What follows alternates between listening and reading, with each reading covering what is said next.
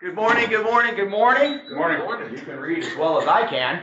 That there board up there says the anniversary celebration, May 21st. It's just around the corner. We're going to do a block party, and we're doing the rooftop candy drop. There you go, rooftop candy drop. Good day, all the words. We get them lined up in my head for some reason. That doesn't go well for preaching later, does it? Anyway, so rooftop candy drop will be that night as well, and so we'll obviously be promoting that and give an opportunity for the community to come out and enjoy with us, and we'll celebrate our anniversary as a church. Our anniversary is actually on the 22nd, but it's the 21st. What day of the week is that? That's Monday. That's Tuesday. So the 21st is the Tuesday, so we'll be doing that instead of our regular Bible study time. That evening, we choose to serve the community, work together, and celebrate our anniversary, May 21st. And then also just kind of a couple things on the horizon. So coming in June is the National Convention. And our messengers, I mean, the way most or all of our messengers will be going to the National Convention. And the 2 days right before that is the Pastors Conference. And so some of our men will be going to the Pastors Conference.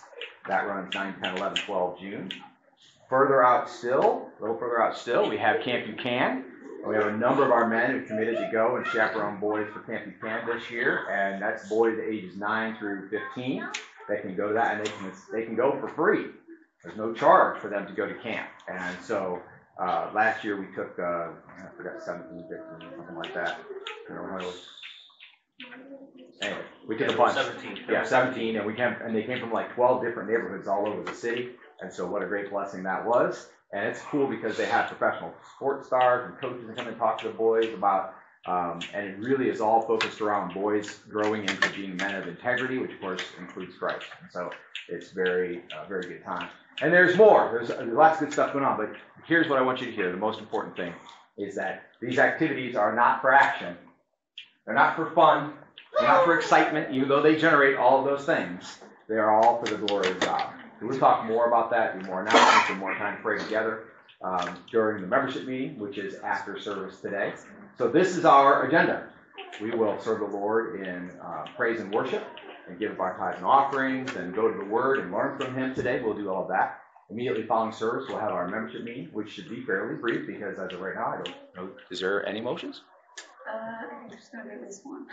We think there's going to be at least one motion. If you have a motion, you need to go on the membership meeting, get it to Amalia or myself prior to the beginning of the meeting. We don't do open floor during the meeting. That way we kind of know what you're getting into. We approve the agenda in advance. Get the motion on the agenda before it starts. And then after that, we'll be celebrating in the cafeteria. Today is Hannah's birthday. She's old and oldie today. Well, not really. She's just older today. Praise the Lord. And so we have cake in the cafeteria, and the kids will be getting a healthy lunch-style snack in the classroom. So that's kind of cool. In anticipation of, so we don't just feed them cake and send them home to their parents all wiry and stuff. So, all right. So that's the plan. It's going to be fun, but it's really going to be for God, and the hope is that we'll reach new heights in Jesus. Want to throw something out there? Yeah, just real quick. So, just real quick, on June 7th at 7 o'clock, I'm doing a youth jam. It's going to be music, dancing, whatever. There is going to be a gospel message in the middle of it, but I'm inviting any teenager, basically, from 13 all the way up to 17 to come, and it's going to be all Christian music. It's going to be rap, hip-hop. There's some rock in there. It's just going to be a variety of music to just have fun. And my vision of this is just basically a giant worship party where we all sing songs and worship God. But most importantly, I want people, the whole goal of this is I want people to see, especially teenagers, I want them to see that, you can be a Christian and still have a lot of fun doing things.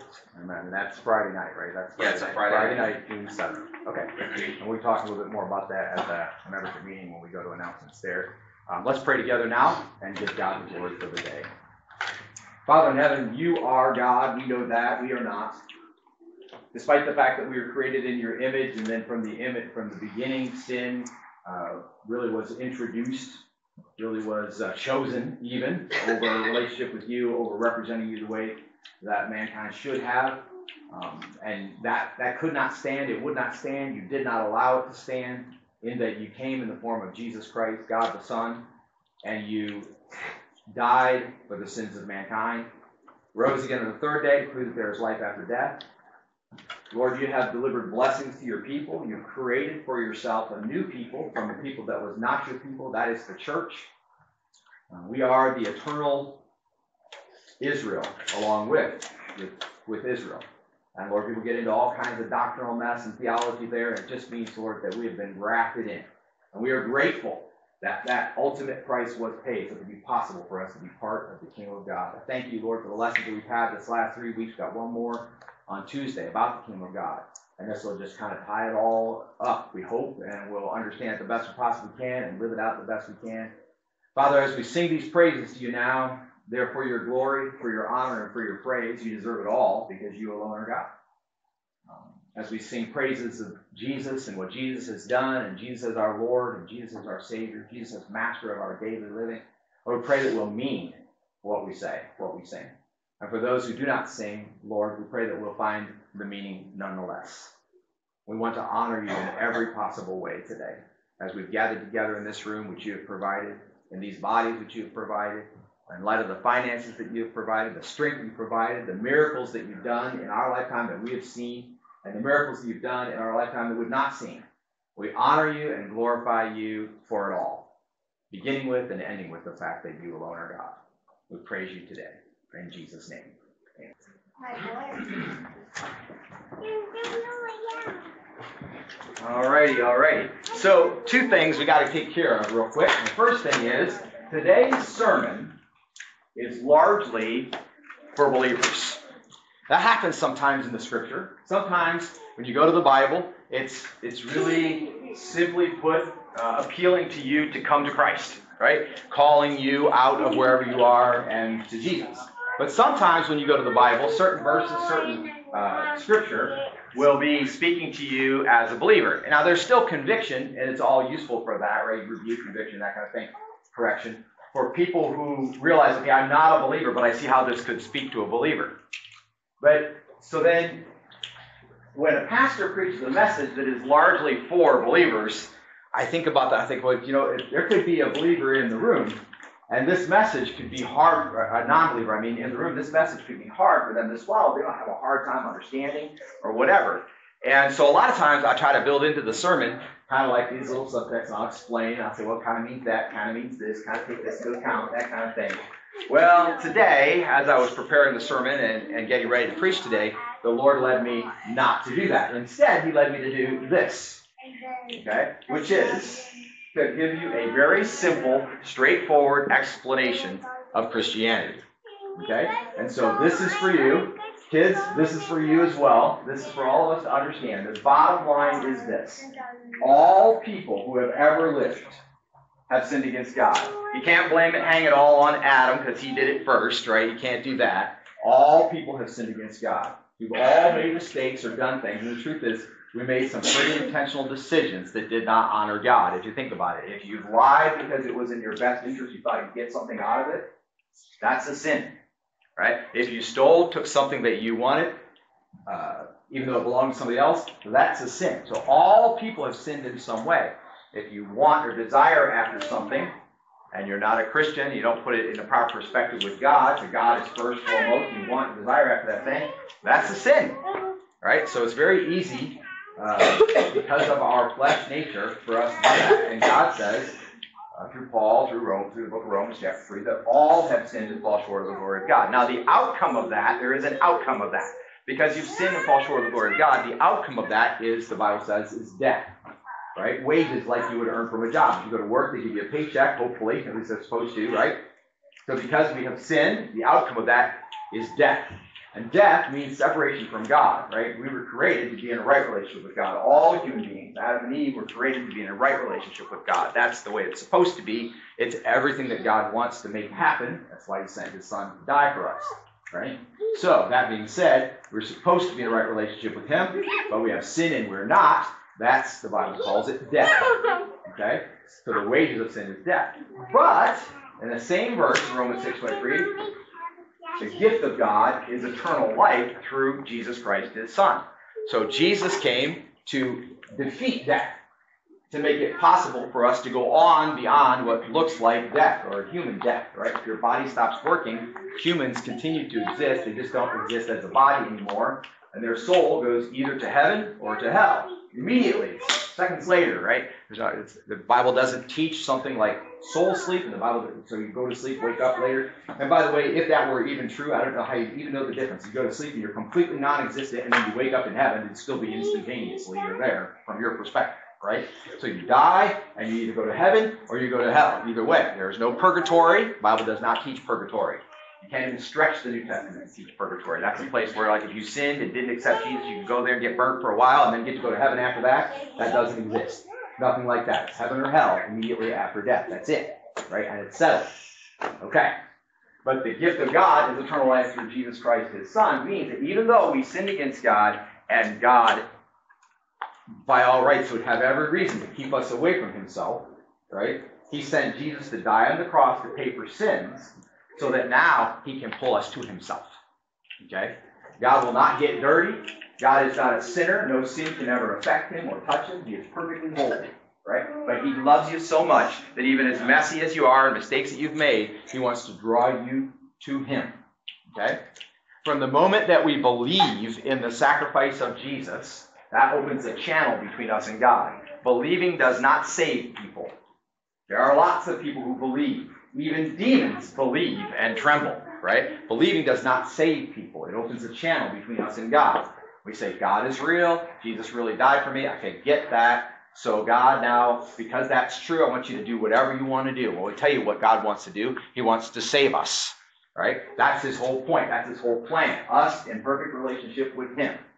So we believe and we open the channel, then he sends grace. That's why it says we are saved by grace through faith. Without faith, if you don't believe that he exists, there's nothing he can really do for you because you're not willing, right? But if you believe that he exists and you know that there is something there for you, you say, okay, God, whatever you want, which is right because he is God. Okay? You say, God, whatever you want. And what does God want to do? He wants to save you. And by his grace, he saves us. He forgives the sin that we did. He lives in us. The Bible says his Holy Spirit comes and takes residence in us and lives in us from that day forward. And we are immediately transformed and continually transformed by the renewing of our mind. So you're not perfect just because you accepted Jesus. You may be done, complete. There's no salvation needed, right? Nothing more is needed to save you, to make you go to heaven. That's done. That's settled. But you're still growing constantly. And that's why we repent. That's why we turn back to God when we make mistakes, and God is able to handle it. So if you're in this room today, whether you're going to the children's class or whether you're going to the sermon, you're going to be here with me or whatever, you need to be sure. You need to settle the matter.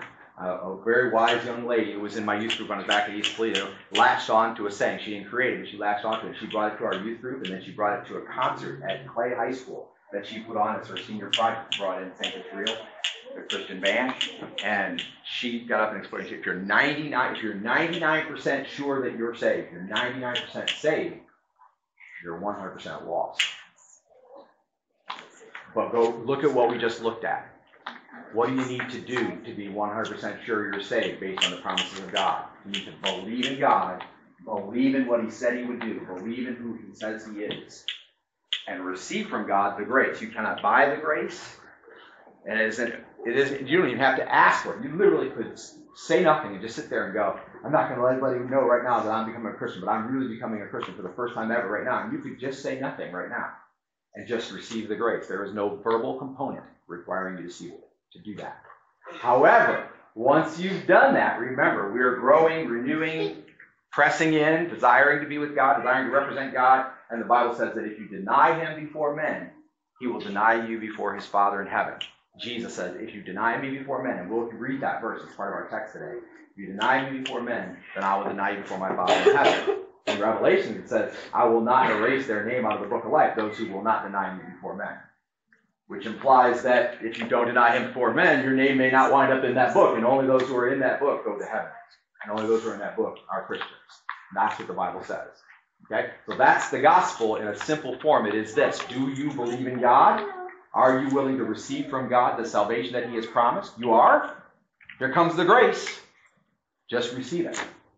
Okay? Then from that point on, we're living for God. From that point on, there is growth to be done. That's why we come to church on Sundays. Either A, because we don't know God and we desire to, or B, because we do know God and we desire to know Him more, walk with Him more, be His people.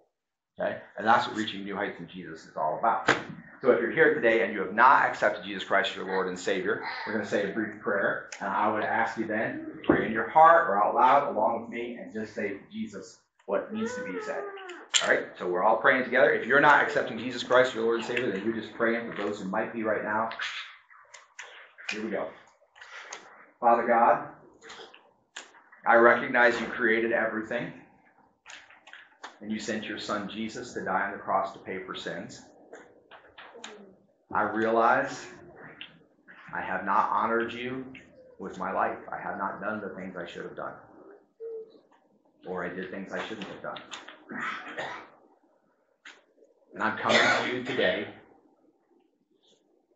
to surrender whatever is left of me and say, God, you be my God. Jesus, you be my Lord. I know how to. Forgive me for what I've done that I shouldn't have. Forgive me for what I failed to do. Come live in me. And make me able to live for you from this day forward. Whatever that means. In Jesus' name. Amen. Now, if you're here today and you prayed that prayer for the very first time, I'm not going to ask you to walk to the front. We're not going to have an invitation. But if you're here today and for the first time you meant it, you intend from this moment forward to live for Jesus. Even if you said you did before, even if you kind of been doing it but didn't really say it to anybody, even if you didn't really understand it, you thought you did but you didn't really understand it, but now you do, right? If before you said, well, I said the words, the prayer, but nothing happened. I wasn't changed. Right now I feel like I've been changed. I feel like I'm being affected. Then I'm going to ask you with every head up and everybody looking around, for your first time ever, to raise your hand and just say, that's me, I'm living for Jesus starting today. That's you? Good for you. Anybody else? Amen. Amen. Anybody else? Don't be afraid. Nobody's going to do anything. God's already done something, ain't he? Amen. Thank you, Jesus. Anybody else?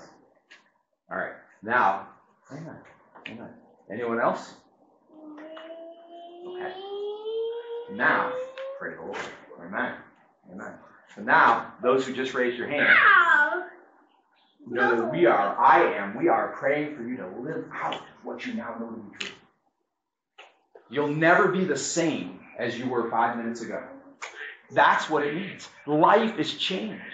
Your decision processes will be forever affected. I understand it's a journey. You're like, oh, I'm plagued by what I did when I was younger, or I made mistakes, or things I've done, whatever. Understand there's a journey, a process. But you've begun the process.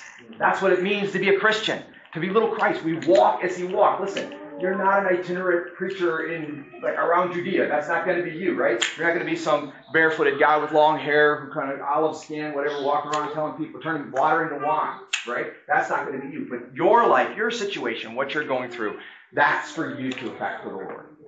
And now you can, in ways that you never could before. The Bible teaches that you will be gifted spiritually. There will be things that you can do that you couldn't do previously. And you get to figure out what that is. That's part of the journey. It teaches that you'll be part of a local church body, working together with the church to serve Jesus, to be Jesus to everyone else on the earth that hasn't met him yet. And then what we'll really be doing is introducing them to the real Jesus. Right? Yes, ma'am. I'm going to say, it's not my first time, because I have been saved and sanctified and filled with the Holy Ghost, so it's not my first time. Okay, praise the Lord. Did you recommit your life to the Lord? Amen. Very good, very good. That's all right. All right. And so we will live for him. All right. So that needed to be done because the message today is aimed at y'all believers. Right? So now if you're here today and say, well, I'm still covered it up, I'm still pretending, then do your business with God. As we sing worship, as we praise, as we listen to him speak today, do your business with God and say, Lord, I surrender my life to you. Okay? And let him lead and let him indwell. Let him live in you. All right? And for those little ones, the leaders, if you didn't see whose hands are raised, and you make sure to confirm some things today and get that settled. Okay? Because he's excited, they're excited, and they need to be that opportunity to live for the Lord. Okay, second thing real quick. This is inspirational moment time. this is the moment in time at which if the Lord's been whispering in your ear, this is your opportunity to shout loud. Realize that if you shout loud, hear something that the Lord's been whispering in your ear. We'll get that text today as well. If you shout loud the things that the Lord's been whispering in your ear today, it goes pretty far and wide. We podcast our services, and assuming the quality is there, that goes out and rolled over. And I looked yesterday, and there are more people in the United States of America than ever before listening to our podcast. And then last month, the podcast was heard in 12 countries, but it was heard in like 70 locations all across the U.S., 70 different cities. So that's impressive. That's God doing that, right? And we may get things wrong. We don't tell people we're perfect or everything we say is exactly right? And we stick with the scriptures. We stick with what the Bible says and try to preach and teach that. So that being said, if you've heard from the Lord this week, I'm going to give you just got to be short because we got to move at like 30, 60 seconds. Just tell us in its synopsis, and then someone will come and find you and ask more if they need to. What has God been saying to you this week? One take. Sorry, big woman, I'm not going to. Anyway, so just real quick, I'm just thinking about my kids.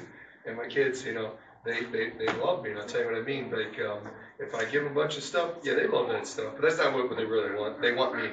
That's right. They want my words. They want my encouragement. They want my wisdom. They want my teachings. They want my direction. They don't want to be disciplined, but at the same time, they want to know that I'll protect them. I'm stern with them. I love them. I care about them. I'm actually engaging with them. If I take my phone, I put it away, and I actually spend time with them. I'm showing them I actually am divided, or I want full attention with you. That's what they want. And then finally, at the end, when we go to bed at night or with my kids, they like to cuddle with their dad because they want me. They want himself. And when I think of God's presence, it's not just presence, like his presence is here, but he's present. He wants us. He wants to give of himself. He wants us to learn. He wants us to grow. But at the same time, he also wants to be with us in everything that we do. He wants to be just like his Amma dad, he's the true dad. So just something to think about is he wants of himself to us. That's very good. Amen. Whew. Be there. God wants to be there for us.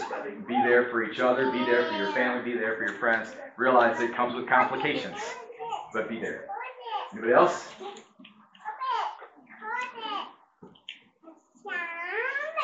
Yes, sir. Yeah, I got a call this week from a gentleman down in Lime, Ohio. I've been trying to get into Allen Correctional down there to do some ministry work. And they invited me down for a breakfast later this month to see if we can get back in there and do some work. Amen. Minister to the prisoners down there. Amen. Well, we pray that turns out.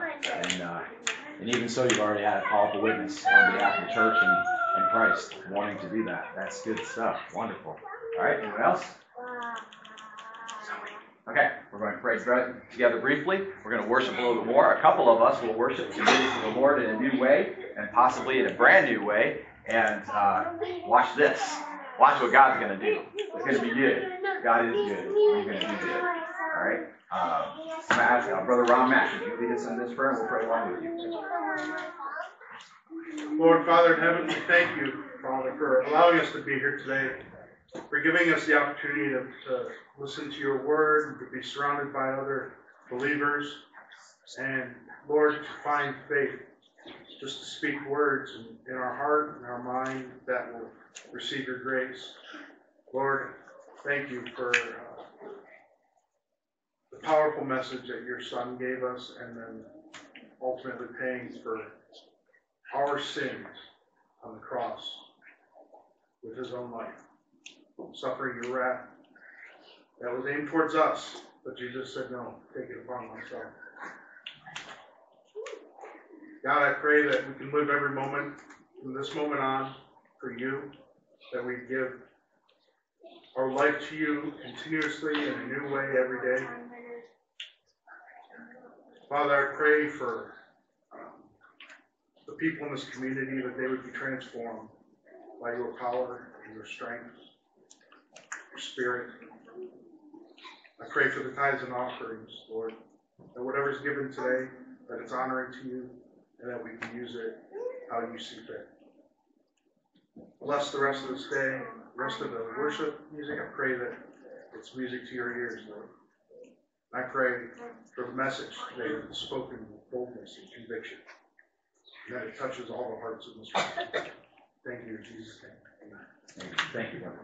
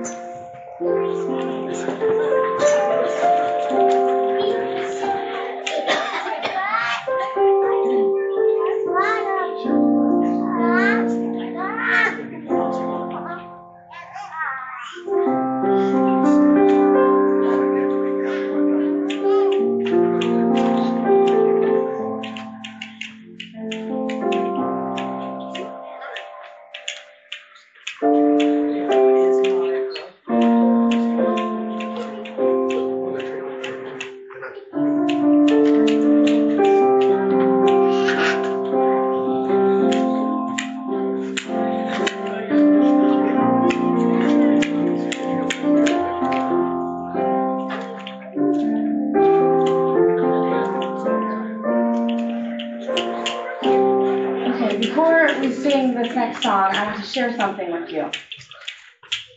So, why do we worship? Just yell it out. Give me a reason. God is good. Because Right. he's worthy. Yep. So, what are some ways that we worship? Singing, clapping, playing instruments. Art, drawing. Does it always have to be music? No. So, the offering that we pass is also worship. That's right. Reading God's word we can use as worship. The songs that we sing to worship Him, to show Him praise, to show our love for Him. Music and worship songs can also teach us God's word. So I want to share with you a couple of verses that I found, and I want you to see if they sound familiar. A time is coming, and even now has arrived, when the true worshipers will worship the Father in heaven and truth. For such people the Father seeks to be His worshipers. God is spirit, and those who worship Him must worship in spirit and truth. Coming from John chapter 4. We sang that song this morning. I have a list of a lot of these verses that the worship songs that we sing, not only are we singing praises to God and worship to God, but we're also singing His word, which helps us to remember that His word is what we need to get through life. So this one, Matthew chapter 5 says, "You are the light of the world. A city set on a hill cannot be hidden. Nor do people light a lamp and put it under a basket, but on the lampstand it gives light to all who are in the house. Your light must shine before people in such a way that they may see your good works and glorify your Father who is in heaven."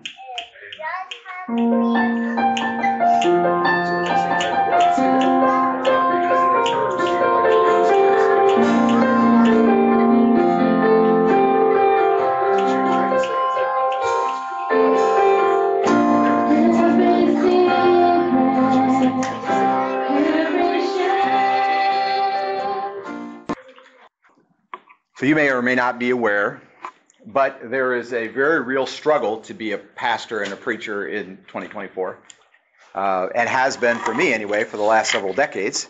And I'm going to let you in on one of those struggles right now. There is one thing that the enemy has used more frequently to come after me, I think, than any other tactic in the last 3 decades, and it has been this: that believers that I have known in our church and otherwise, less so in our church, but in our church and otherwise, everywhere that I have known believers, that they stay the course until they don't. The reality is that people profess the name of Christ, and then they begin to live on fire, or so it would appear, for the Lord. They're doing everything that they think they know that God wants them to do, whatever, and they do that for years, sometimes decades, and then at some point in time, something gets a hold of them, something distracts them, something tempts them, something leads them away, and they start what appears at first maybe to be a slow decline, and then at some point in time, they just bail out. They jump out the plane, pull the ripcord, and walk away from everything that they profess. Sometimes their profession was ours. I've seen young men who've given their life to the Lord, and that very same day abandoned what they said and went back to being what they were before, really no change. Sometimes it is days or weeks or months or years or decades. And for me, as I look at Scripture, so I am troubled by the notion that a man might earnestly give his life to God and then might walk away from the faith at some point in time down the road. regardless of age, circumstance, or whatever. What I see in Scripture is that it is clear that if a person has truly become a Christian, that they will stay the course to the very end and live for the Lord. Now, not to get into predestination or a deep topic like that, and we may even address that on an upcoming Tuesday night, but not to get deep into the theology of it, but the bottom line is that Jesus says that anyone who's in his hand, no one can take it. No one can take that person away. And that he would not lose anyone who has become his. That's while he's still alive. And the disciples were so adamant in their faith that they literally were persecuted unto death, all but one. And we see that kind of devotion in our world to cults, to hobbies, to entertainment distractions. What do I mean? So there are people that are so sold out on certain cults that are in the world that they will literally strap on a bomb and blow themselves up in a coffee shop to take out just 12 innocent bystanders and to accomplish nothing more than that. Because they believe that that will translate them into an eternity of glory. There are people who will give literally everything they own. They'll sell their house, sell their cars, quit their job, all their money and their savings and everything, and give it over into the corporate pot of a cult and go live in Central America or somewhere in a compound and just get up every day and serve and give of themselves and then commit suicide at the end of that because the time has drawn nigh and they'll drink the Kool-Aid. And that's where that saying comes from. They'll literally drink the Kool-Aid that kills them. Yet, Christianity, where we have Jesus who literally actually died for us and rose again to prove that there is eternal life and that there is an abundant life in Christ, who literally actually paid for our sins, people's devotion to Christ seems to be more like this, that they stay the course until they don't. Now, I warned you this message was for Christians, because as a Christian, if you're sitting here, you should probably resonate with my feelings there and go like, yeah, that doesn't make any sense. It shouldn't be like that. But at the same time, there's a part of you, the Holy Spirit is comforting you, saying, it really isn't like that. So how is it that that's what we see with our eyes, that's what we experience in life, or it seems to be so, when in reality, it's not actually like that. So today's sermon, having done so, do so, speaks to that very topic. Okay? And not from my words per se, but from Jesus' words. So if you'll grab your Bibles and maybe give me a little hoot, holler, amen, something as we go to Matthew chapter 10. Amen. This is God's Word. And from the moment that we begin reading it, when I read the Word, unless I just completely read the wrong words, which would be very unlikely, then this Word of God that we're about to read, and if I did do that, by the way, it'd be your responsibility to catch it. So you should probably try to read along if you can, or know the words so that you can catch it if there is a mistake. But I don't intend to make a mistake, but here we go. So, okay, Matthew 10, beginning of verse 24.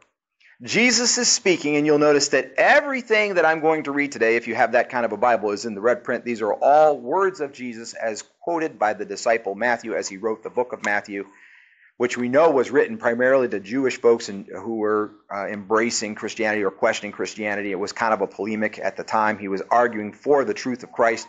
And so what we read argues on the topic that we are looking at. It says, a disciple is not above his teacher, nor a slave above his master. And without going any deeper, talking about what he's pointing at there, that just makes sense, right? So you have somebody who's your teacher, who's in charge of you, they're your master, they own you, right? You're not greater than them. And even if you should become free, that would not make you greater than them, right? You're not greater than the teacher who teaches you what you need to know. Rather, you receive the teachings from the teacher and disseminate them to others. A disciple is not above his teacher, nor a slave above his master. 25.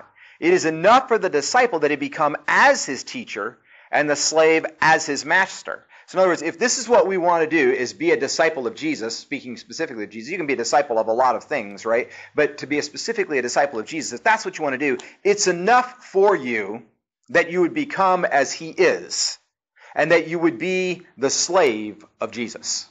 That's enough, right? It won't make you wealthy per se. It's not going to fix all your problems per se, but it would be enough to become as he is, to receive the same results that he received. Now let's be real clear about the results that Jesus received as following his Father. He did exactly what he saw his Father doing. Well, Jesus was crucified.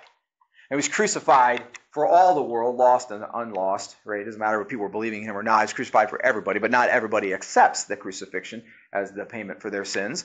But he was crucified for everybody. So it's enough, let's put this in very simple terms. It would be enough for you if you should follow him until you are crucified. That's very plainly put. If you should follow him until you are whipped within an inch of your life and then nailed to a rugged cross to bleed out or suffocate, that would be enough for you. That does not seem like the Christianity that most people are living. Let's be completely transparent, shall we? Because most people are living, yeah, I'm living for Jesus, but need a new car. Yeah, I'm living for Jesus, but need my bills paid. Yeah, I'm living for Jesus, but I got to do this, that, and the other. And all of the this, that, and the other is woven into a carpet that they'll buy. But if the this, that, and the other weren't in there, and it was just the getting crucified tomorrow, and that, so in other words, if I came in here and I preached the gospel today, just like I did at the inspirational moment, and I said to you, beware, the government has already declared, and they've dispatched army units to crucify everyone who accepts Jesus Christ here today, tomorrow they're coming, and they're going to crucify us all if they determine us to be truly followers of Jesus. How many of you would accept Jesus then? Because according to what Jesus said, that would be enough. You understand that if you accept Jesus today and are crucified tomorrow as your master was crucified, you go immediately to heaven for an eternity. So if you're living for the things of this lifetime and you'd be unwilling to accept Jesus under the circumstances, knowing with almost certainty that you'd be burnt at the stake or whipped within an inch of your life or crucified or some combination of the three, drawn and quartered, whatever, and therefore would not accept Jesus, then I submit to you, if under those circumstances you would not accept Jesus, then you have not accepted Jesus under the circumstances that Jesus himself made qualification for your salvation. He said, you will deny yourself, take up your cross daily, and follow after him. And to take up your cross is not to bear Aunt Millie's bad cooking or put up with the man in the government who wants to tax you. That's not to bear your cross. To bear your cross is to be willing to pick up that cross-piece minimum when you're at your weakest, worst moment, to be whipped within inch of your life, and then pick up that cross-piece and go out there and be nailed to the cross as he was. That's what it means to be a follower of Jesus. Jesus said so. If you would be my disciple, then deny yourself, take up your cross daily, and follow after me. That's what it means. And here he reminds us, or says it very simply, it is enough for the disciple that he become as his teacher and the slave as his master. Now the beauty of this is, while that did happen to Jesus, the beauty of it is, it does not have to happen to every one of us in the physical. We do not have to be crucified to go to heaven because that's already been taken care of. We do not have to die for our sins, physically speaking, because that's already been taken care of. In fact, you cannot die for your sins. That's not possible because you're a sinner, right? And so you cannot pay for the sin that separated you from God. That will still put you in hell for eternity. But Jesus could pay because he was not a sinner. An innocent man died a sinner's death and paid the atonement for all. So we don't have to be crucified. So I'm not preaching a message that you have to be crucified with me tomorrow if you want to go to heaven. Or that you will eventually have to be strapping on a bomb to go to heaven. Or that you will eventually have to sell everything you have and put it in the coffers to go to heaven. That's not the message.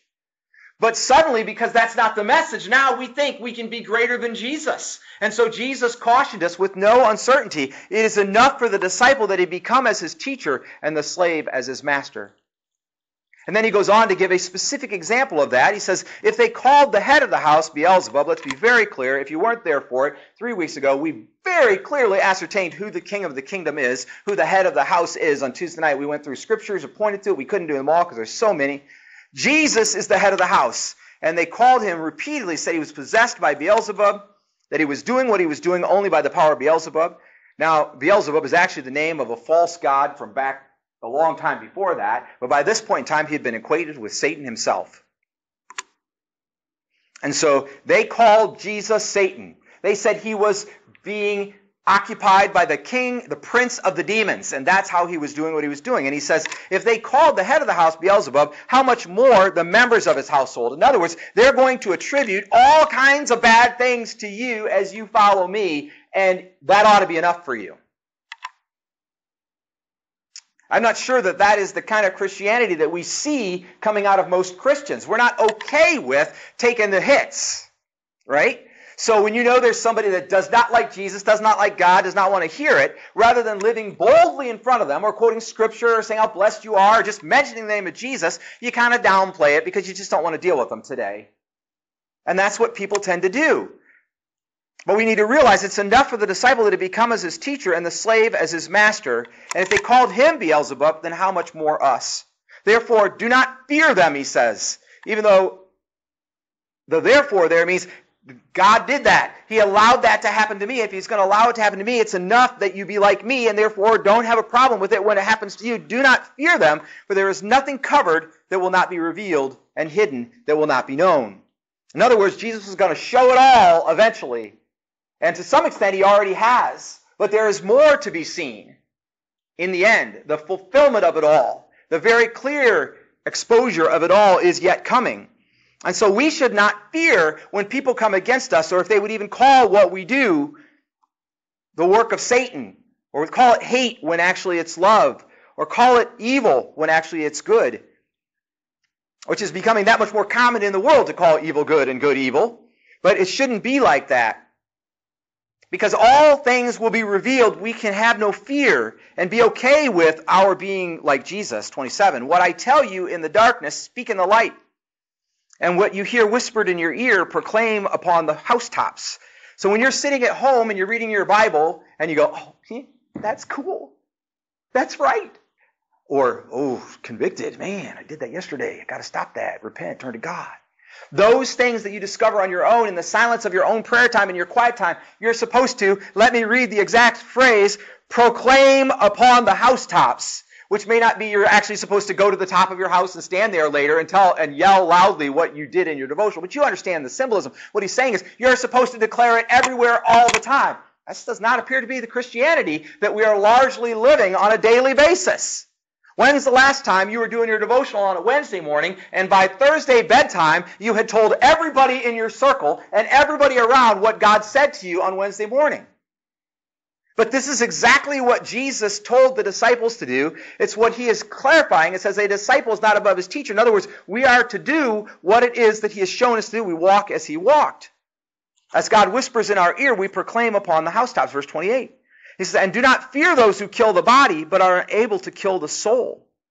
In other words, if the world should come against you, if everything should go wrong, don't worry about it, because even if they take you out,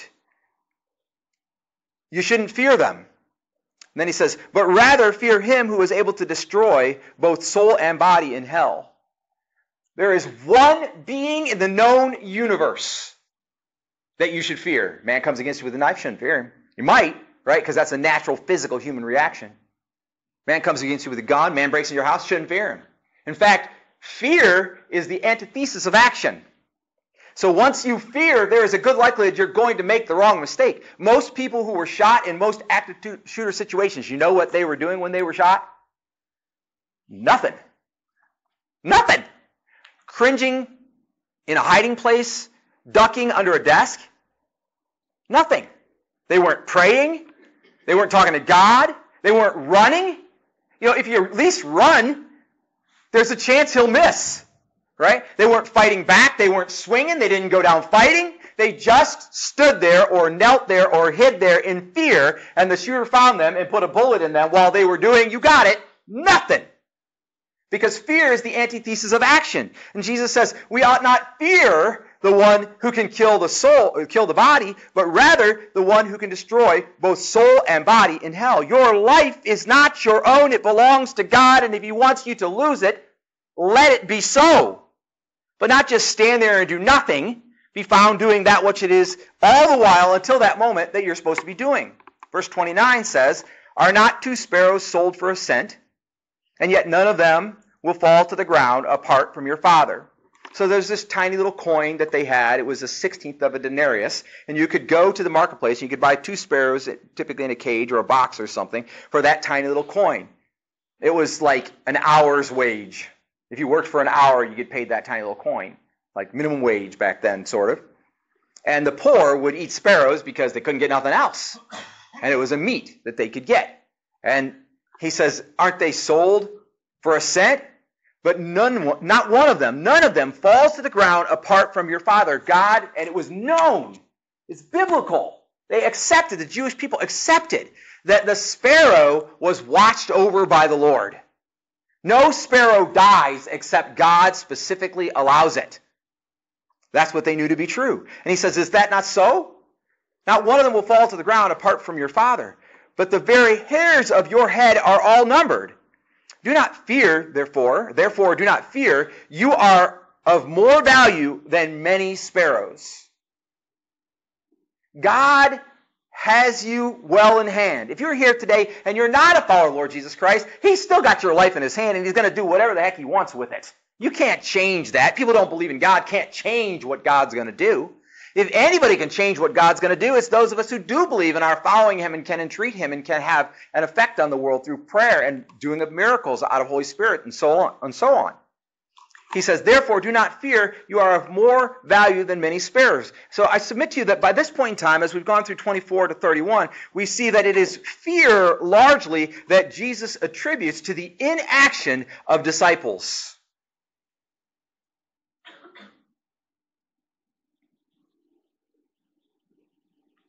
And that's wrong. He says, do not fear. Rather do what it is that you are supposed to do. It is enough for a slave or for a disciple to be as his teacher or his master. Do not fear. 32. Everyone, therefore, who shall confess me before men, I will also confess him before my Father who is in heaven. Notice he builds up to the fear, and then he says, because you should not fear, because it should be enough for you to be like me, because that is true, if you confess me before men, I will confess you before my Father who is in heaven. But whoever shall deny me before men, I will also deny him before my Father who is in heaven. So if you say, no, not a follower of Jesus, or if your actions, right, it doesn't have to be words, does it? Does it have to be words? Can you not deny something is true with your actions? I submit to you that when people commit suicide, they deny the value of life. When people overeat regularly, they deny the value of proper nutrition. And even they may not ever say a word about it, they're doing it.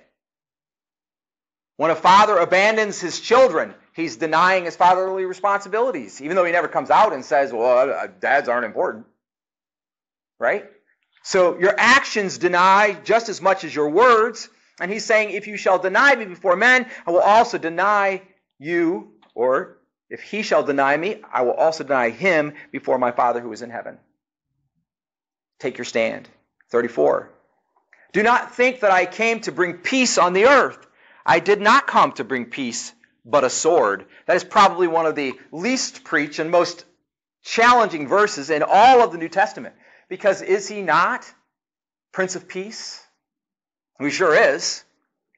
Is he not the sacrificial lamb to bring peace between us and God? He sure is.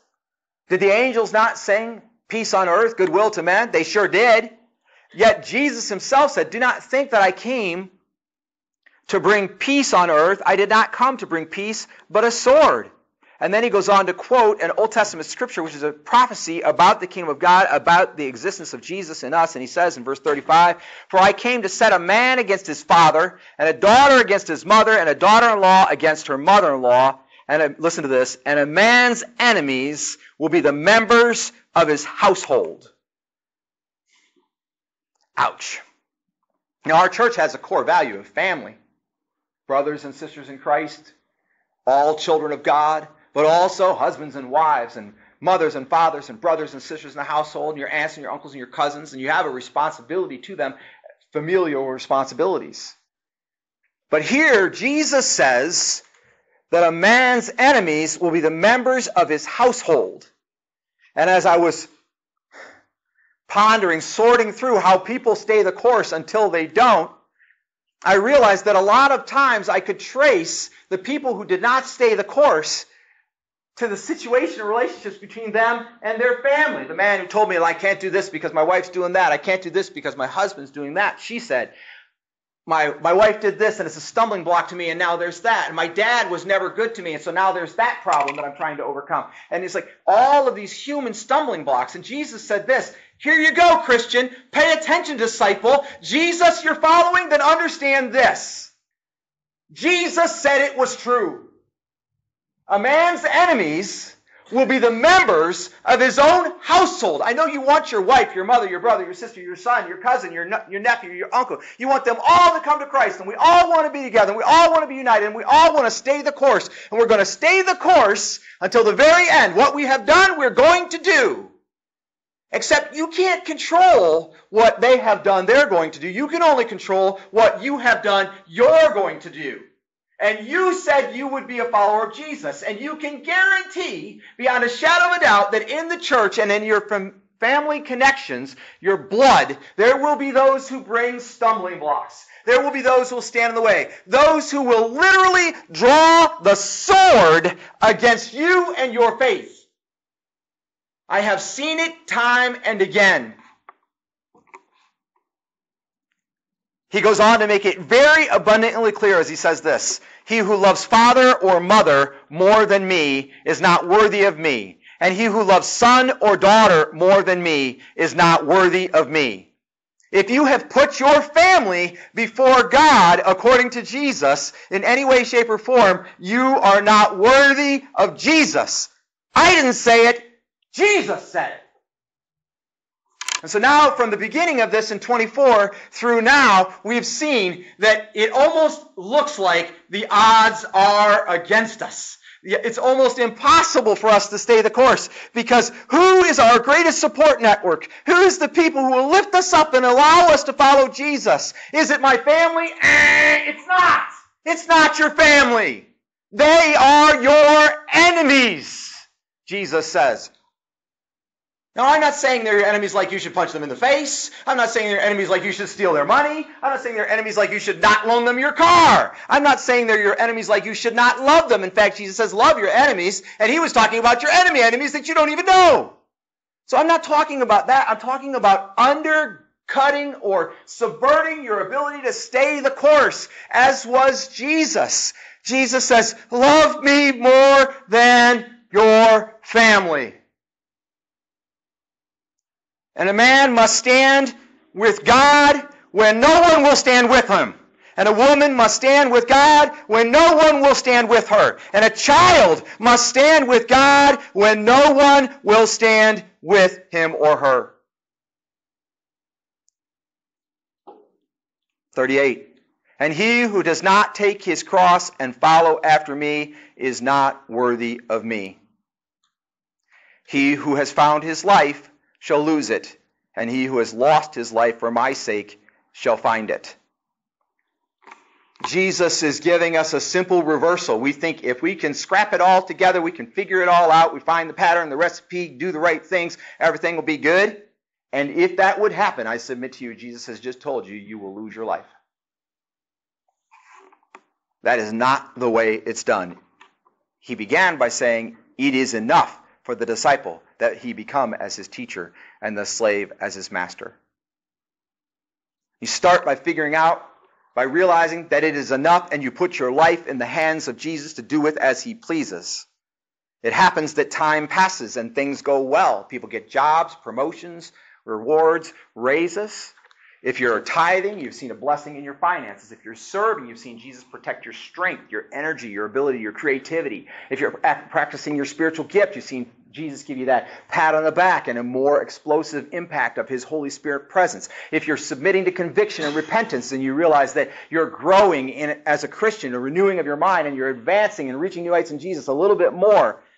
And so all these things begin to happen. Good things are happening. And we start thinking, I've found my life. I've found my life living for Jesus, and it's all good. I'll be in church every Sunday. I'll be dressed nice. I'll be working the plan. I'll be paying the bills. I've just got it. It's all come together. And beware, if Jesus says, if you find your life, if that's good enough for you, you will lose it. Because it isn't. Being a disciple of Jesus is what's at stake, and nothing is better than that. That concludes our text for the day, and I'm going to try to break down a few of these points that really were convicting to me. You may find other things because there's a lot in there, but these are the things that really the Lord led me to, so here we go. The first thing that Jesus was saying to his disciples, and it is in being a disciple, is deliver the messages. Deliver the truth. The softest is made out to be the loudest. If God says something to you, then you shout it from the rooftops. That's what he said. Deliver the message. And then repeat. And if at the moment you have no message from God, then get one. Get in the Word. Pray. Meditate. Ask God, what do you mean by this? What did the pastor, when the pastor said that, what did you mean, God? Right now, you should be getting filled up with His Word, with conviction over your choices and your future choices. And you can take that message, whatever it looks like for you, it's translated into everybody's existence because it'll sound different to you in a different language, using different verbiage, using different adjectives, using different level of excitement, using different level of conviction, whatever. You're going to take that message and you're going to repeat it to everyone you possibly can. If they like it or not, doesn't matter. That's what Jesus said. That's what it means to be a disciple. You learn from Jesus and you teach what you have learned from Jesus to anyone and everyone. I did not say anyone or everyone that will listen. I did not say anyone or everyone that likes it, but anyone and everyone. To that end, I have been convicted to start preparing essentially excerpts when I study the Bible, when I read, things like that, little snippets. You can text 155 characters, something that you then can take and display, that you can use. Tony Tate likes to put them on T-shirts. I like to put them on T-shirts. You can take it from there, and you can put it out to everybody. You can't make a T-shirt fast enough to put out what God just told you, but you can then use that thing that God just told you over and over and over again. You memorize a verse, and you use that verse. Memorize it by Wednesday, and use it through Sunday, and then take the sermon through Wednesday, and then take another verse on Wednesday. Whatever. Just get something. God's got something for you to say, and if you ain't saying nothing, then you ain't following Jesus. So I've been convicted myself to start preparing excerpts from the sermon, excerpts from the lesson, excerpts from my own devotional time, and putting those things out there. What did Jesus say? Whatever I have given you, shout it from the rooftops. In fact, he's saying, having done so, do so. If you're here today and you're a Christian, you heard enough of that message that I shared earlier today at some point in time in your life, and it may have come to you differently. It may have come in different phrases, different words, because whoever delivers to you delivered it their way, whatever, and it doesn't matter. But the bottom line is you turned your life over to the Lord. And if you turned your life over to the Lord and you let Jesus be leader, you did so. You accepted the facts at that time. You believed, and grace poured in, and you were saved. And from that moment on, do so. Do likewise. Go and share the message. And if you got no other message, you ought to have the message that you received when you got saved. For me, when I got saved, it was, I don't know what this is going to mean exactly, but the one thing I know for sure is it's going to change everything. That was the message. And it's in my book, Think Again. And so it's been all over the world and back again. And I have shared that same gospel at a lot of opportunities, but not near enough. I stand before you today a man repentant, because we should be shouting the truths that we know about God to everyone, anytime. And I don't mean walk into a tea shop where I'm sitting there teetotaling, whatever, and it's all real quiet and going, hey, everybody, let me tell you about Jesus. And you're disrupting the peace, messing with, and the police come and throw you in jail. Like, if you've got to do it that way, then there's a problem. But you could go up to everybody and say, hey, can I talk to you about Jesus? Can I talk to you about Jesus? Can I talk to you about Jesus? I've messed this up more times than I've got it right. The bottom line is, Jesus said, deliver the messages. And in the delivering of the message, which will be a lifelong pursuit, he said, fear not. Do not fear. Hear this. God only, God alone, has the authority to do something that could possibly make you afraid. You hear me? God alone has the authority to end your life. God alone has the authority to cause you true physical harm. God alone has the authority to mess up your soul or to put you in hell for eternity. God alone. Satan may come, right? But if God says no, he can't touch you. Demons may come. People inhabited with demons may come. But if you tell them to stop in the name of the Lord and God backs up what you say, and if you're walking in the Lord, He will, they can't touch you.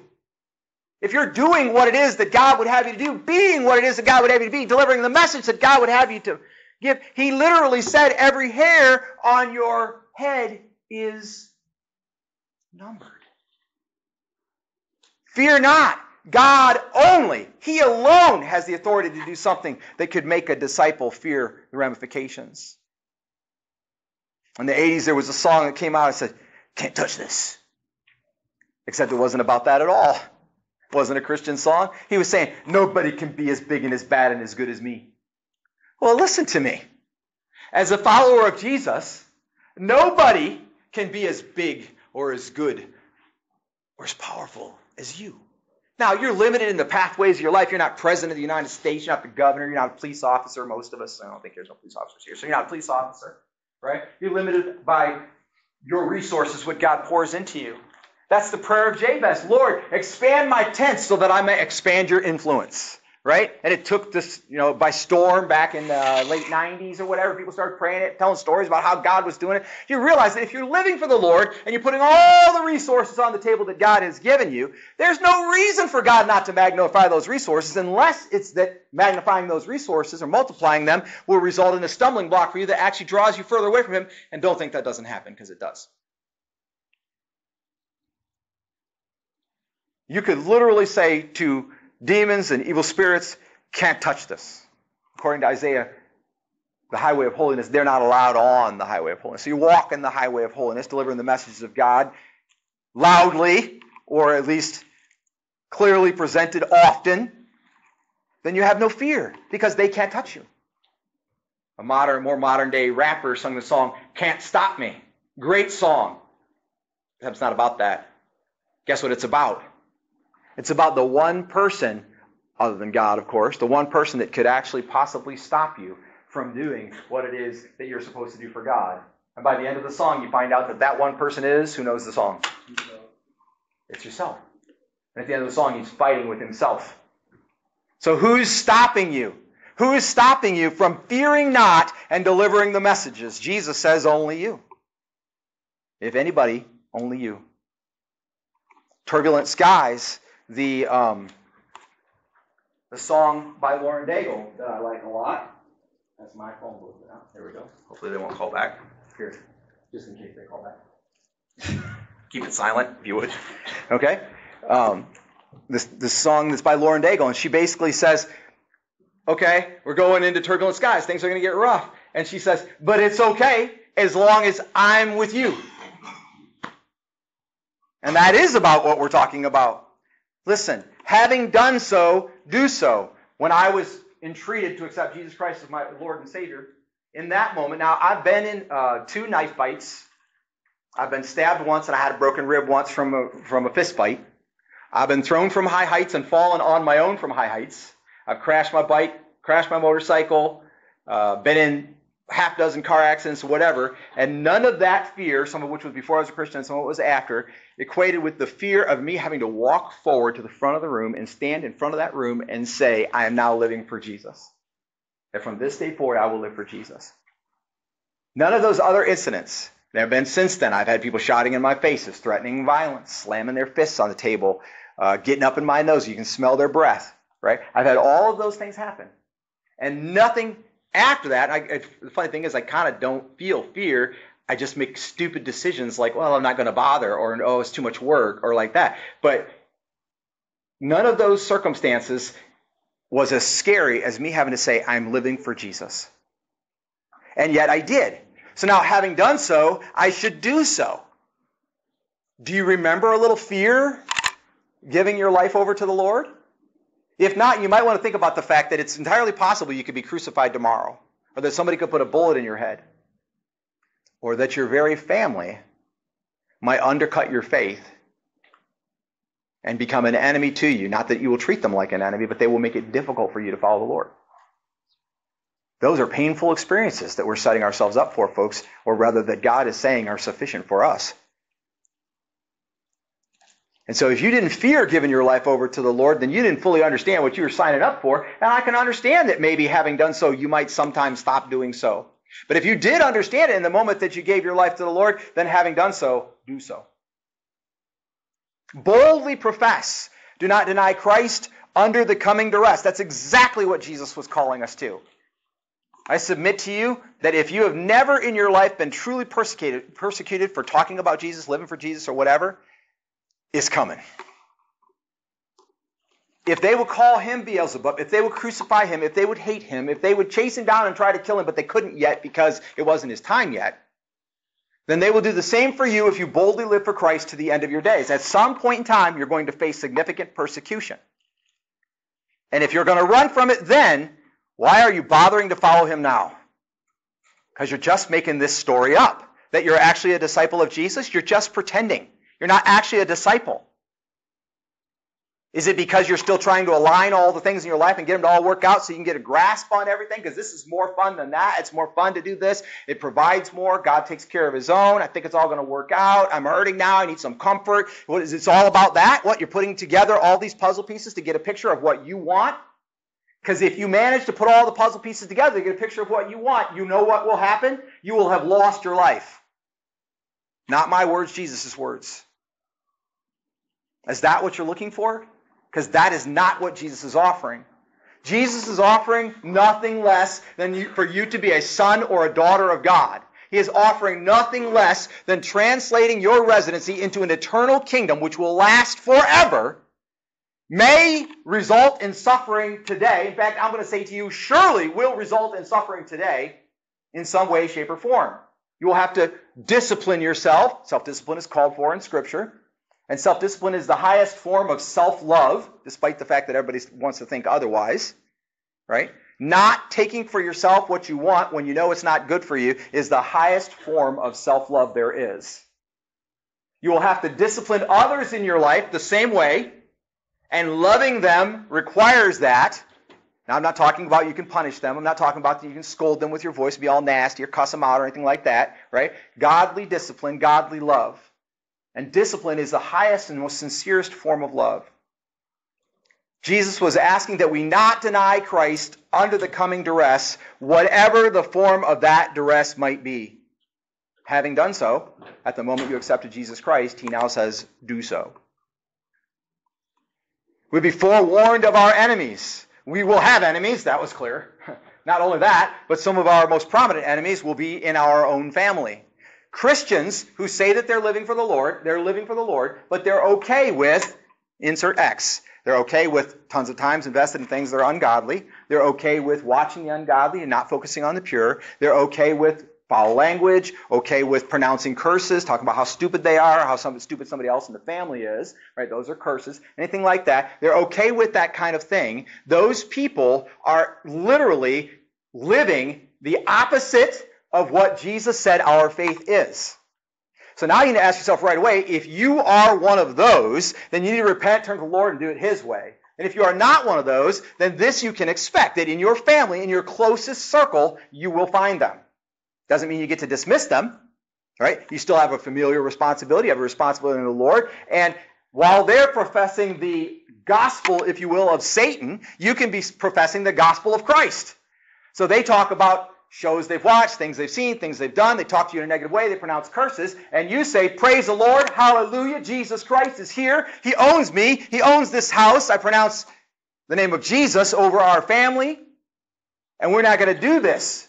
And you say, and they say, but I hate you. Why are you like this? That's not what Christ is like. It could be coming. And you say, but I love you. I hate you because you don't like what I do. You're mean to me, or you don't accept it, or whatever. You say, but I love you. How could I let you go on and keep doing these things if I have any control over it when I know they're not good for you? Because discipline is the highest form of love. In one's own family, danger that is closer to home than we would ever like it to be, Jesus forewarned us of enemies. These enemies may not come with guns or baseball bats. They may come with tools like temptation, reluctance, scoffing, polite asking, passive resistance, saying, oh yeah, I'll do it, but today I'm sick. Oh yeah, I'll do it, but today I'm tired. Oh yeah, I'll do it, but I can't right now. Oh, I'll get around to that. Oh yes, we definitely should read our Bibles more. And every time you mention let's read our Bibles together. Like, yeah, we should do that. Yeah, we should do that. But then a week later, it still hasn't been done. Why? Because you're the only one pushing it in the relationship. Except now, you just let a week go by and you didn't push it at all. Why? Because their reluctance, their passive resistance led you to stumble. If you meant what you said, and if you didn't really mean it, then you're the one possibly bringing in these tools, and you need to repent and turn unto the Lord. Passive resistance is maybe like the worst. But there is an open opportunity, a truth that the Bible makes very clear to us, where people we love, people who profess the name of God, will literally come to us and ask us to make a priority out of things that God says cannot be. In Deuteronomy chapter 13, verse 6, I'm reading from, and it's short, so I'll just read it real quick. It says, if your brother, your mother's son, or your daughter, or the wife you cherish, or your friend who is as your own soul, entice you secretly, saying, let us go and serve other gods, whom neither you nor your fathers have known, of the gods of the peoples who are around you, near you, or far from you, from one end of the earth to the other end, you shall not yield to him or listen to him, and your eye shall not pity him, nor shall you spare or conceal him. Your family members may come to you and they may say, well, let's make this that important. Whatever it could be. There are a lot of other gods, right? Sports, entertainment, money, sex, drugs. Let's make that important in our lives, that it takes the place of God in some small way. But we won't let it be as important as God, but it'll just be like another, right? It'll just be like another one. And you say no. You say only God. And you see how they respond. Why are you being like that? Why are you being so harsh? Why are you saying we can't watch or partake of this thing? Everybody in the world does it. All kinds of Christians. If Christians all boycotted the rated R movies that are coming out this week, the movie industry would sink. It would go under. But they're not boycotting the rated R movies. They're not boycotting the companies that are pushing anti-biblical teachings on our children. They're not doing that. It's perfectly fine. We still give them money. We still keep them in our homes. We still look at their books on our shelves, whatever. It's perfectly fine that we don't do that. Because if you do that, somebody's going to get upset. Your enemies are going to get upset, and they may be your wife, your kids, your brother, your sister, or whatever. And God says, don't pity them. Call them out for what they are doing. The truth is, and we're coming to the conclusion now, but it's a doozy, we are still ordinary men and women. We're still alive, still living on the earth, still walking the ground, still eating the food. Now, what ground you walk on and what food you eat, that's within your realm to choose, right? You get to choose your free will. What you take part of, what you focus on, it says focus on the pure, what you focus on, that's within your ability to choose. It says free will to choose. And it even says, Scripture says, all things are permissible, but not all things are profitable. And Paul meant for you to choose all things that are profitable and not choose things that are just permissible, right? That was the context of those verses. But people always say, well, it's all permissible now. I'm fine. Everything will be fine. James wrote it this way in the book of James. And it's in chapter 5, verse 16 to 18. And he said this. Therefore, confess your sins to one another and pray for one another so that you may be healed. The effective prayer of a righteous man can accomplish much. And we'll go on. 17. Elijah was a man with a nature like ours. Anybody, you want to be Elijah? Wouldn't it be cool? God, America's in sin. This is what's wrong. We need a 3-year drought. God says, okay, no rain for 3.5 years, or until they repent. And then you get on TV and you say, I personally have prayed for no rain in America. And for the first few months, I would just laugh at you, mock you, probably kill you. They probably wouldn't even survive it, most likely. Right? 6 months later, it'd be going, maybe that guy was serious. We haven't had rain in 6 months in the entire country. Wouldn't that be cool? And then like a year later, it'd be like, there's no rain. It's been a year. It's not rained for a year. That'd be, And then like 3 years later, they'd be like, where's that guy? We need to get him to pray and ask God to make it rain. I mean, wouldn't it be cool to be Elijah? Well, this is what James wrote. Elijah was a man with a nature like ours, and he prayed earnestly that it might not rain, and it did not rain on the earth for 3 years and 6 months. And he prayed again, and the sky poured rain, and the earth produced its fruit. Now, I'm not saying God's going to do the miracle of no rain. That's up to him if he wants to do something like that in our day. But what I am saying this is that he was very clear that you and I and Elijah are no different. We are people, still walking the earth, still making our choices, and God wants to work through us. Now, God does not need to work through us. God does not need to work through you, and he does not need to work through me. His arm is not short. If there were no professing Christians on the earth, he could pick somebody, they'd figure it out, they'd profess God, they'd say, okay, God, whatever way you make, and then he'd lead them to a Bible, and they'd figure out it was Jesus, and then there would be Christians on the earth again. So if we screw it up so bad that everybody's gone, he could still do it. His arm is not short that he cannot save. He can save under any circumstances. There are stories of people who received Jesus Christ as their Lord and Savior, who had never heard the name Jesus, who had never heard anything but rumors about the Christian God. And yet they accepted Jesus Christ as Lord and Savior, and they're saved and preach the gospel. And I submit to you, probably will preach the gospel until the end. God does not desire like humans desire. I mean, seriously, do I need you to bring me food? Am I looking for sacrifices from you, like the false gods all supposedly are? No. Do I need you to pay me to do what I do? No, God doesn't need that. God does not desire like humans desire, but it's right this way. It's right that mankind would come into a relationship with God, that his relationship with God would be right, that man would become a disciple of God, that he would learn from God and deliver that message to everybody in his circle, that man, yes, even would be undercut by the enemies that come into his life, sometimes out of his own family, often out of his own family. And the word did not say often, by the way. The word said that enemies will arise out of your own family. Adam and Eve make a great illustration that it's right. Do you understand that before Adam and Eve sinned against God, before they went after knowledge tree, and by the way, what did the serpent say to them that made them want to eat from the tree of the knowledge of good and evil? There's one kind of primary argument. Does anyone remember what it was? That God was lying. Yeah, he said God was lying, but that wouldn't be enough by itself. Or that they could be like God. They questioned that they would be like God. That's it. Right? See, God knows that in the day that you eat of it, you will be like him. Here's what's the ironic, powerful point that you need to discover in the story of Adam and Eve. They were like God. Do you not understand that? Before they ate from the tree of the knowledge of good and evil, which they were told would make them like God, they were already like God. They were created to be in his image. They were created to represent him over the whole earth. They were given the gift of service. And by the way, the greatest amongst you shall be your servant, because God himself is a servant. He chooses to be a servant. They were given innocence. They never had sin. Only God never has sin. They never had sin to that point. They did not have a sin nature. They were made in the image of God. They had a right relationship with God as God the Father, God the Son, God the Holy Spirit, as he has with himself. They had a right relationship with God. They were created to be like God, and the serpent made them think that they were not like God in some small way, and they went after that little bit, to be like God. But they were given the ability to create. They were going to procreate, to fill the entire planet and master it, right? And they were given free will. And they took those things and they went after one teaching that said, you can be like God. You can be in control. You can have this. And they went after that, and they gave up being like God in order to have the one thing they thought they couldn't have,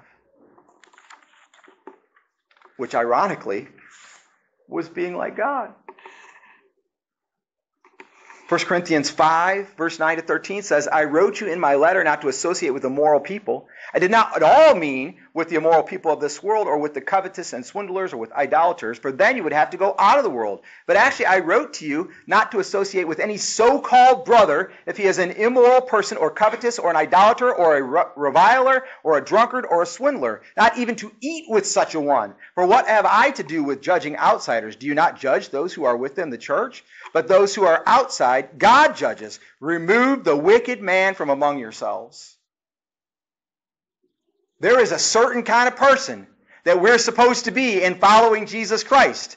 And if you claim to be following Jesus Christ and you are not that kind of person, you need to repent and turn to God and do everything in your power to be that kind of person. And when you have family members, or when you have friends, or you have business associates, and they claim to be followers of the Lord Jesus Christ, and yet they are not that kind of person, then you can actually say to them, okay, at this point in time, what you say Jesus is, that he says it's okay for you to live like that, be like that, do those things, and he says it's okay, you've just become an enemy to me, you're just a stumbling block to me, you're just trying to pull me away from the Jesus that I know, so now I'm done.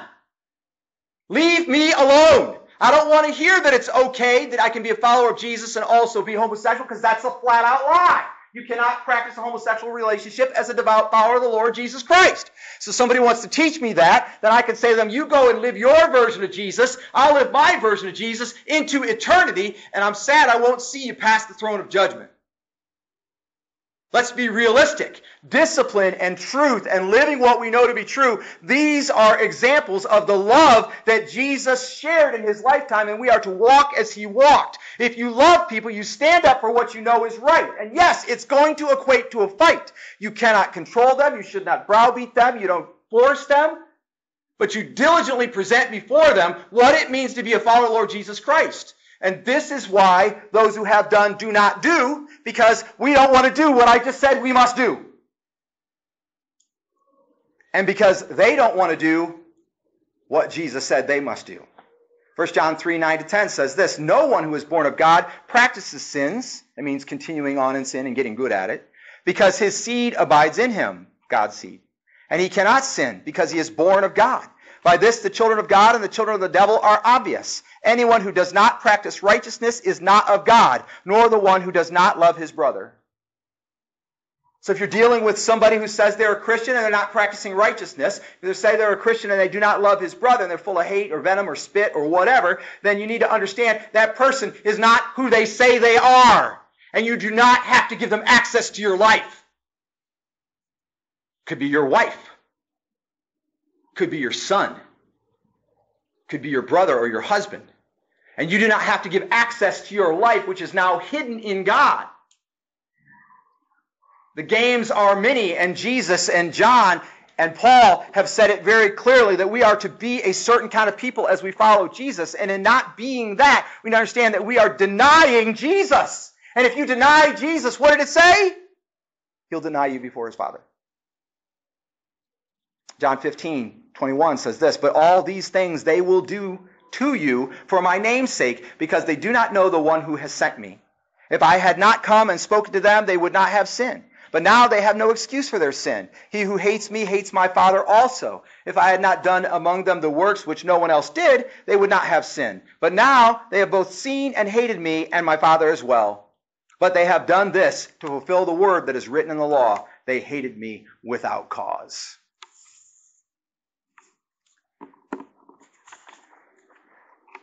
Having done, do so. Jesus was just simply saying that you need to take that moment at which you surrendered your life to Jesus Christ and stretch it over the whole rest of your life. That's all he was saying. And in our power, I get that that's impossible. We're going to face temptations that I get in our own strength would be impossible to overcome.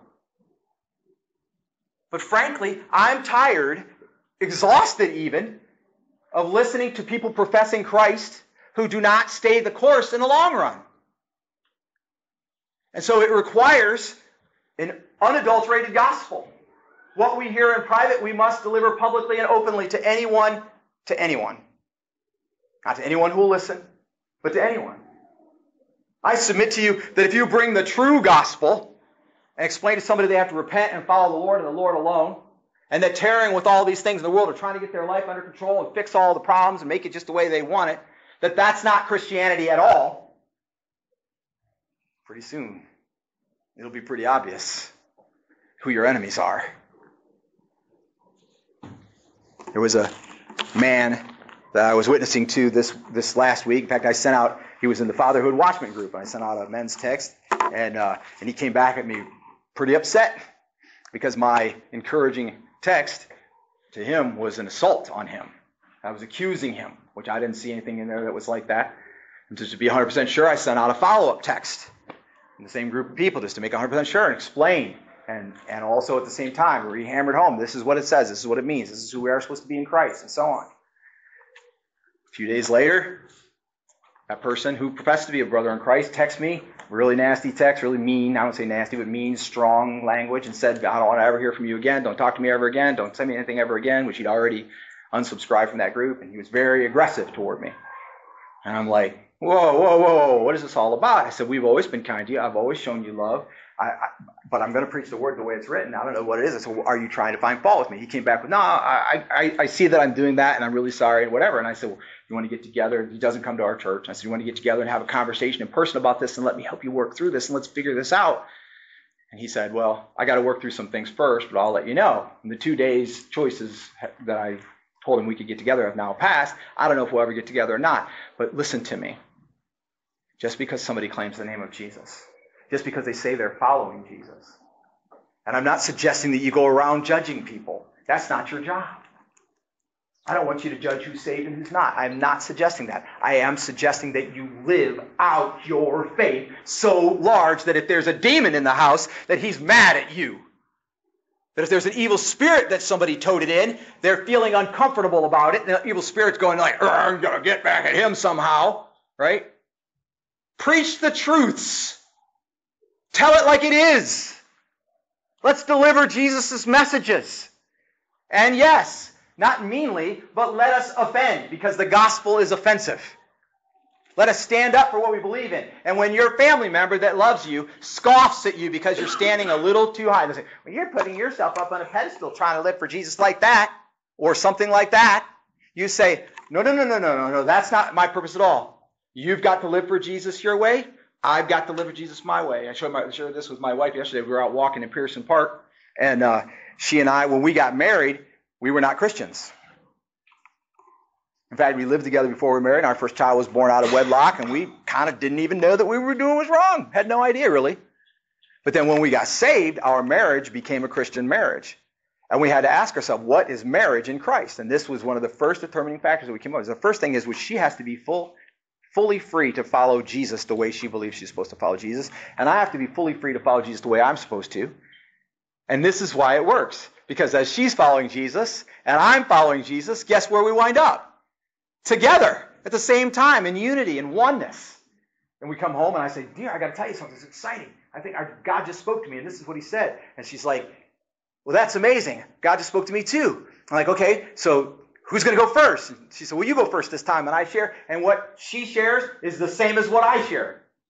That's how God makes people one. If you're sugarcoating it with your spouse or your significant other and you're not living full out for Jesus because you're afraid you're going to upset them, then you need to understand that you're doing your marriage no favors. If you're doing that with your parents, I don't want my dad, honor and obey your parents. I don't want to bring it up because he's going to be mad at me, whatever. If you're doing that, you understand you're not honoring your father by letting your father go to hell. That's no honor whatsoever. You bleed. You die if necessary. You take all the hits if necessary for the people that you love in human ways to get through to the gospel, to God, to give them faith. You can't save them, but you can become that same stumbling block in their family. You can become their enemy as you don't represent your Lord the way you're supposed to. And what did Jesus say? It's enough. It's enough for you to be like him. Whatever the cost, it's enough. I understand sometimes in faith it's hard to see that because we haven't seen heaven yet. But if you'd seen heaven for just one day, just 1 minute, just 1 hour, just a few seconds, if you could see your arrival in heaven for just a few seconds, it'll transform your thinking. You'd be like, oh, okay, wait a minute. I'll never choose that extra donut when God says no again. I'll never watch when God says look away again. I'll never talk anyway but the way God says again, because I know what that first minute in heaven is going to be like. And that's not faith. Faith is when you know what the first minute in heaven is going to be so good that it affects who you are now, even though you haven't seen it yet. And Tuesday night we talked about, and this is my final illustration, Tuesday night we talked about the fact that the kingdom of God is proleptic. That means it works in reverse. So that moment of you coming into heaven with God needs to affect everything that has happened to you now. All this time I've been saying, haven't done, do so. And we all thought, because I made it so, that we were talking about having professed Christ in that first moment, having lived for Christ, continue to do so. That's what we thought. But that wasn't what I was talking about at all. What I was talking about is having claimed the promise of God, having walked into heaven, having arrived there, saved, and lived there for an eternity. You realize that God is already there welcoming you in now if you're a follower of the Lord Jesus Christ. He's already there. He's already seen it. But he also knows if you're just playing games and you have not accepted Jesus Christ in reality or not. I don't. No one else does, but he does and you do. And if you've been deceived to think that you're not, but you are, then this is a wake-up call.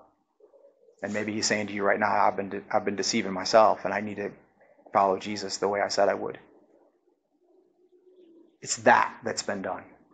that is sealed. That moment of coming into heaven is done. It's sealed if you're a follower of Jesus. And knowing that, you could be crucified. Knowing that, you could take the bullet.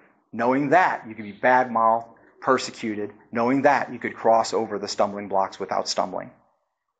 Because you know where you're going, and in some sense, you know what it'll be like when you get there.